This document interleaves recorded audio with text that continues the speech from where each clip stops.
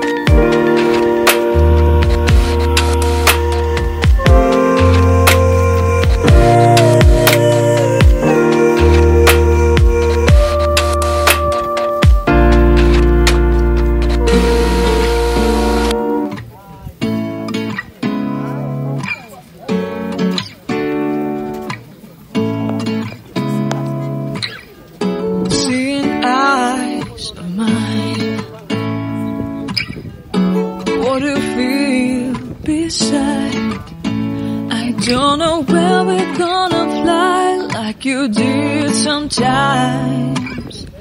Seeing